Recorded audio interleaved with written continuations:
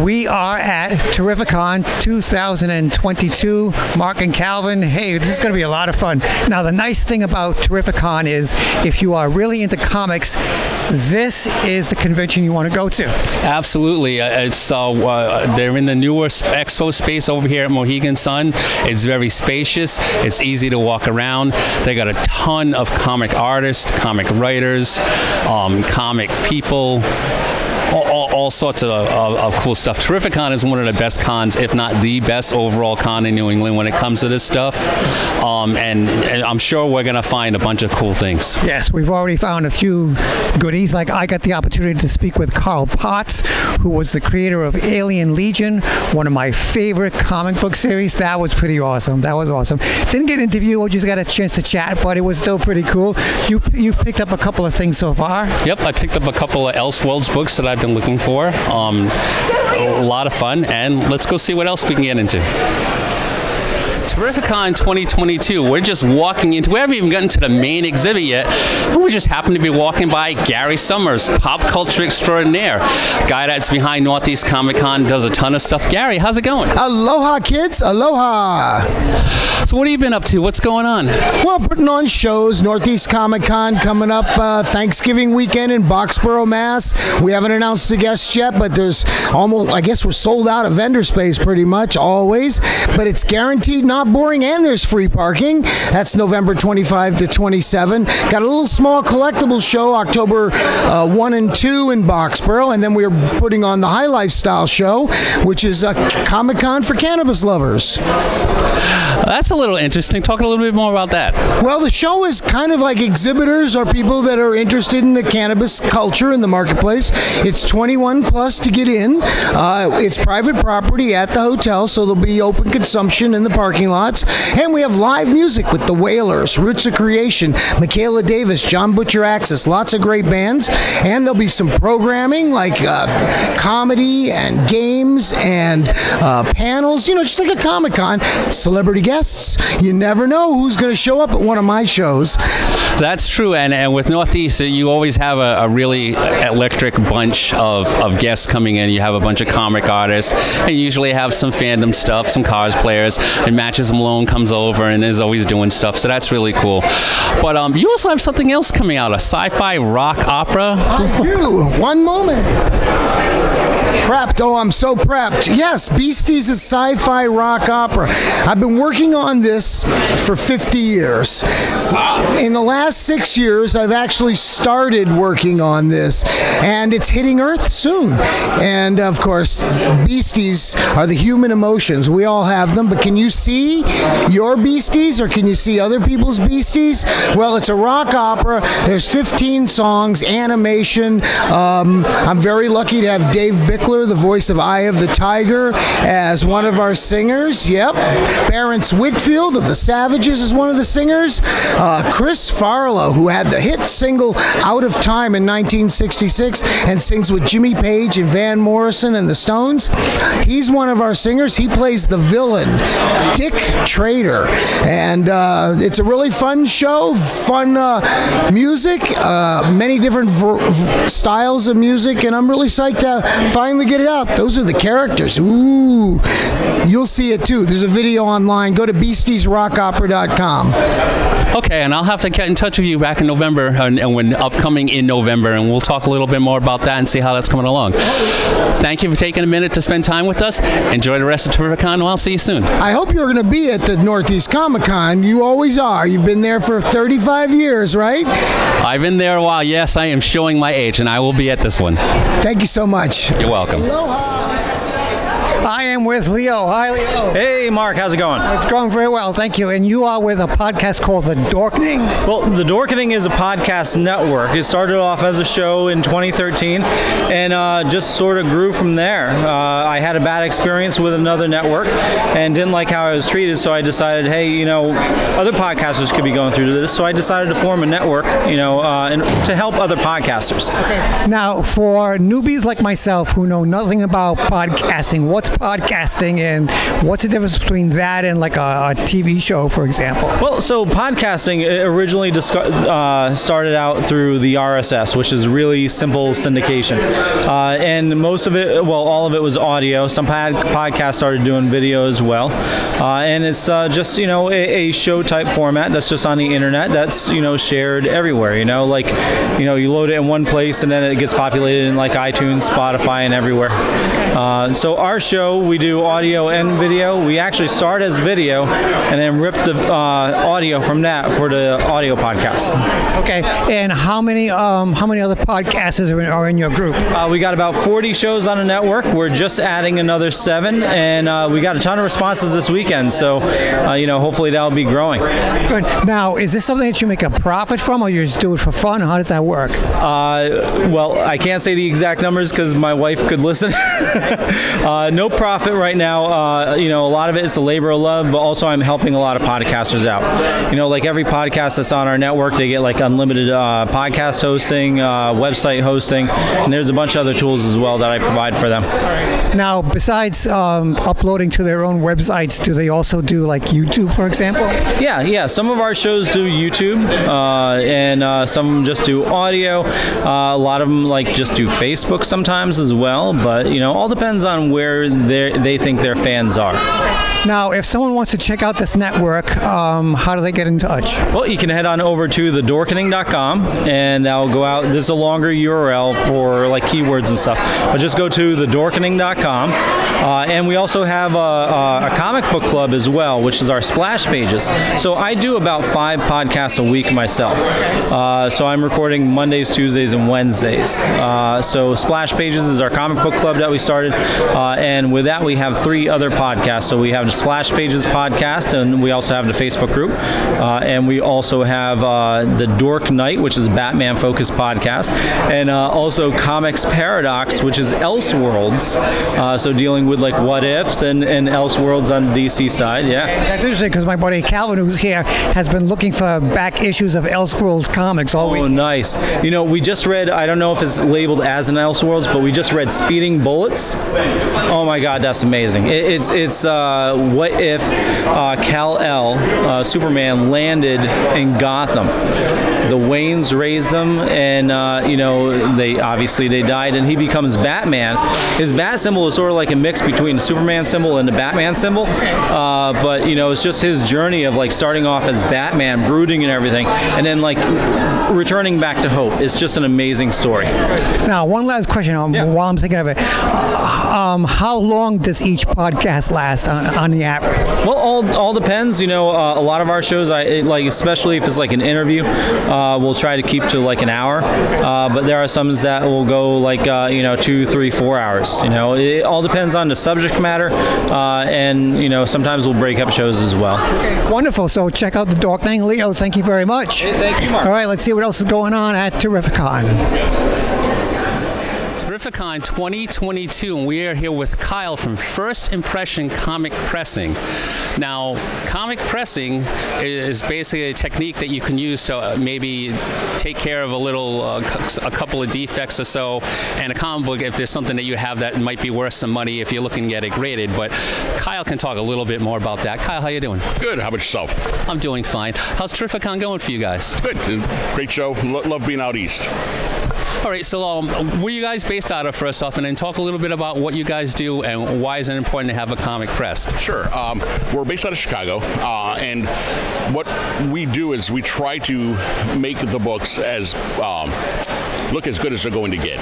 And so you want to do that, A, for preservation of your collection, and put them back away so that they're not still degrading in the actual cases, or you want to get them graded, and you want to get the highest grade available. So, and there's 2 reasons for that. You get a lot of private collectors that just literally get them back from grading, put them back away, and then they save them for their kids or for their own selves. Or in today's market, you have a lot of people flipping books, trying to monetize them. So we basically try to get all the books with defects in them out, and so you get a higher grade. We also offer signatures on the books, so we're facilitating at the show here for CGC. So we can actually do it for either company, just one at a time. So we once we actually get the books either signed or just bring them in for pressing, once they're ready to go, we can actually send them to either company for grading. All right, so what kind of defects are you talking about that you could maybe like get out? So pressing, so literally you're putting it in a press?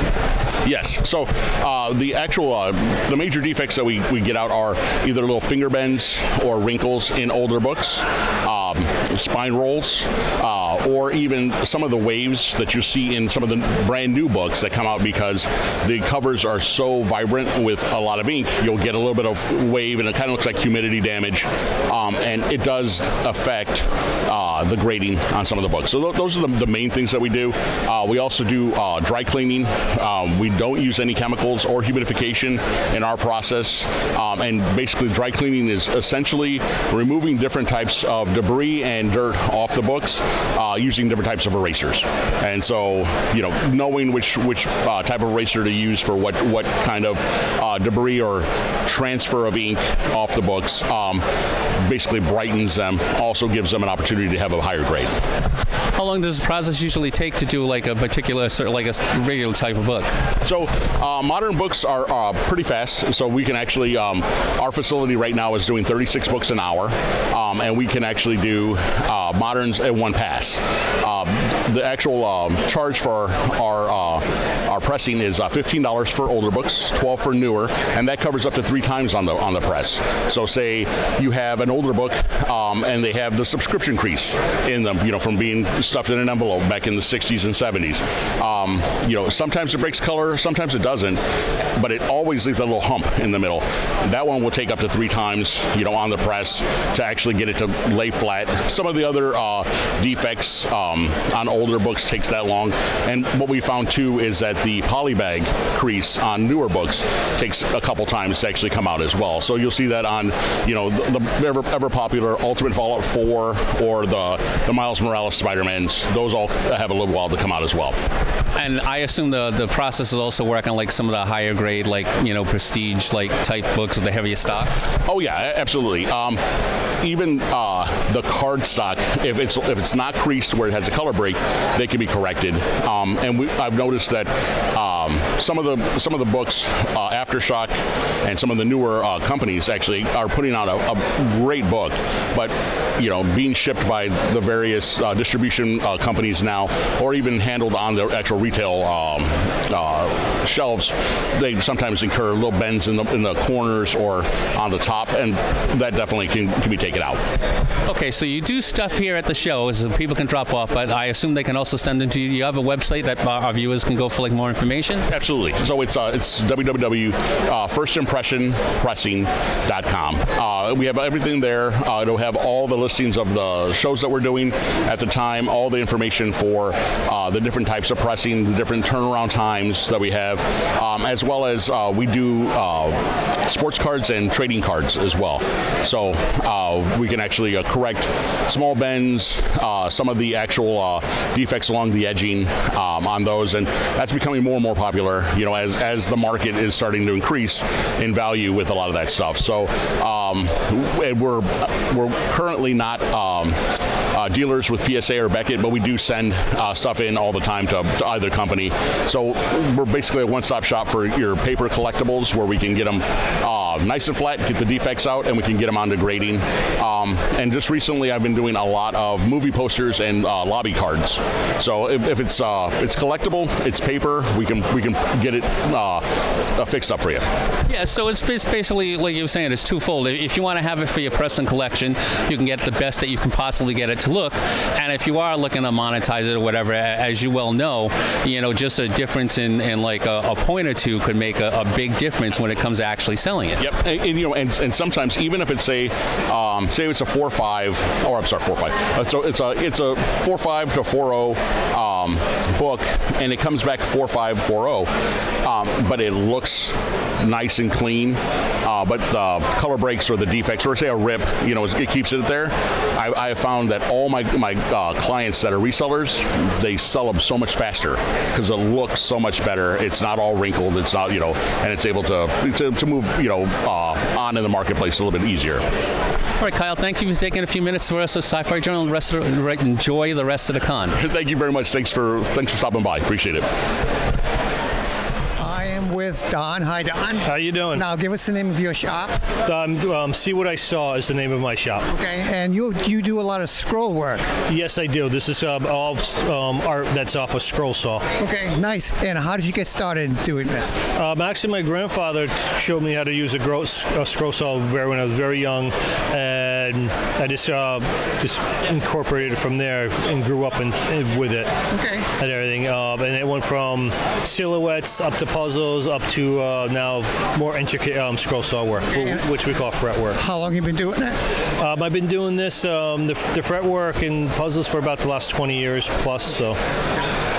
Nice. Now, I noticed your Star Wars shirt, yes. And is that one of your more influences, or do you have a favorite character or a style that you like to do? I've always been into Star Wars. Okay. But I understand there's all different ones, so I try to keep it available for more people. Okay, cool. Now, if people want to get in touch with you, they've seen all this great artwork, and they might want to buy something, how do they get in touch? I have a Facebook page, chow.scroll.saw. Okay, and that's the best way to get in touch with you. That is correct. Awesome. Yeah, some awesome work here. Nice job. Thank you. Okay, Don, thank you very much. Let's see what else is going on at Terrificon. All right. Nice. Terrificon, you always find these really cool booths and vendors, and the one I found, one of them is it's getting dicey. It is. Oh my goodness. It's getting dicey. All right, so I'm talking to Cass and Herman. Nice to meet you guys. All right, tell us a little bit about your company. What is it that you sell, and how'd you get started? We literally just sell dice and dice-related accessories. Part of the reason being is because I bought an $80 dice set online, and when we got it in, it was garbage. So we encourage people to come and test out the dice, roll them. We are firm believers that they pick you as much as you pick them. We have dice sets starting at $5, going all the way up to $120 to fit any budget. First and foremost, we're players and a DM. He's been DMing for over 30 years. We're very passionate, and we love other people that love what we do as much as we do. So now, what kind of games are you DMing? Mostly Dungeons & Dragons, but Cyberpunk, a variety of other tabletop role-playing games like Call of Cthulhu, so a variety of things. Okay. And our dice, we have so many that are for so many different games. Yeah. See, we're part of the Rhode Island Science Fiction Club. We're like an offshoot of them, and for years we hosted gaming nights with Shadowrun and the West End Star Wars and those kind of games too, and Star Trek. We did Star Trek for a little while. We did a little bit of D&D as well. So tell us about some of the materials that these things are made out of. So we have solid metals that start at $40. We have hollow metals that are $60, and some of them actually jingle. We have actual gemstone dice. Those are anywhere between $100 and $120. Those are real labradorite.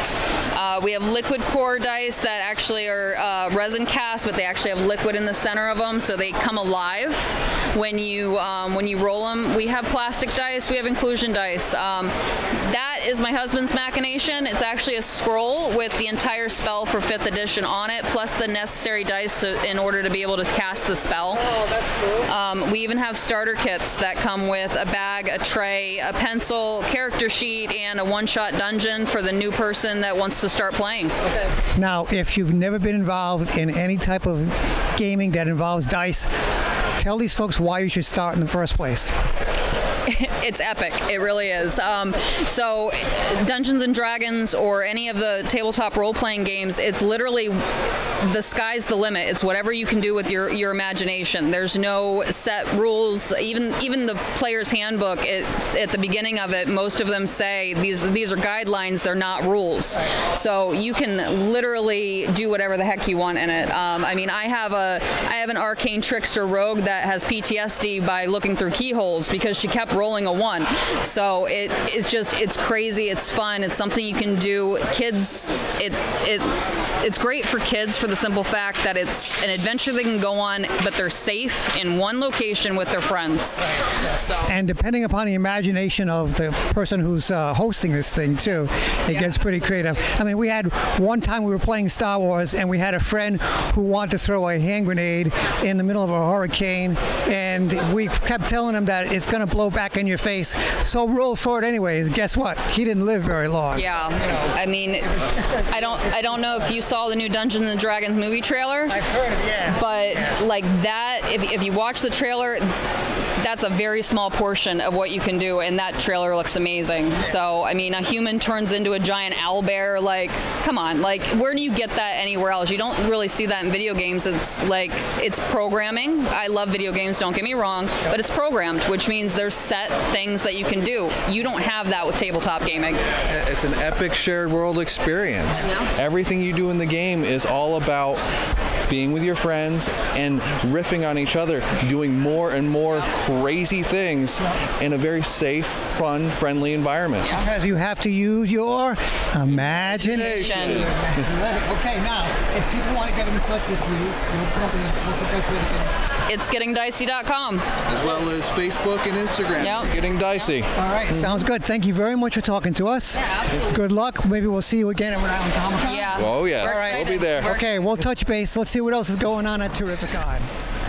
Okay, let's wrap up Terrificon 2022. What did you think, Calvin? Did you have a great time? I had a great time. Terrificon is one of the best conventions, if not the best convention in all of New England for this type of stuff. Mitch Halleck puts on an awesome show, had awesome guests, awesome comics, awesome writers, awesome everything. Sure. No, this is really great. Seriously, if you ever looking to want to go to like a comic convention, you've been worried about trying one, this is a really good one to start at. Yes, and the word is awesome. If you are really into comics, this is the convention you want to go to. You found a few treasures today. Yeah, I found some of the Elseworld stuff I was looking for, which I am very happy with.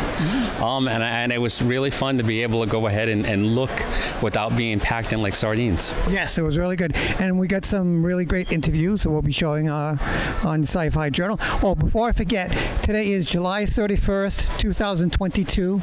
And on this day in infamy, George Jetson was born. Oh man, really? Yeah, George Jetson. If you go to IMDb or someplace and you look at the biography for George Jetson, you'll see his birth date is July 31st, 2022. That's today. Wow. I know. I can tell you're impressed. I am totally impressed. Look at the big brain. Yes. Okay. All right. So that's going to be it for Terrificon 2022. I had fun. I always have fun hanging out with you, Calvin. It was a great time. It was good. Likewise. So let's go back to the studio for the rest of the show.